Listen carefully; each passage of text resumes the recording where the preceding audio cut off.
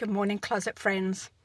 Well, as time ticks by and still the travel advisory hasn't been changed, we keep getting these little nudges, we're opening to US visitors fully vaccinated. And you get like, and now, what's next? Are they going to lift the travel advisory? Still nothing.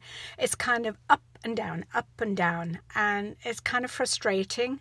So I don't know about you, but a lot of people, well, I know a lot of people are traveling. I mean, they're saying, to hell with this travel advisory, I'm getting on a plane. And that's fine.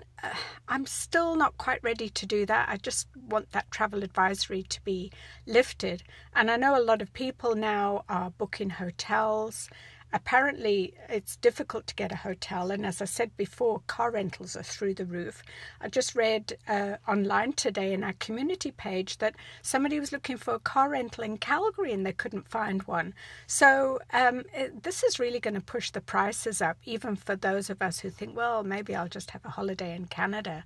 So I'd be interested to hear what your take of it has been, and are you going to say, to hell with it, I'm going to travel, I'm fully vaccinated, I'll do what I have to do? Or are you going to plan to have a summer holiday in Canada? Or maybe just a summer holiday at home on the back deck?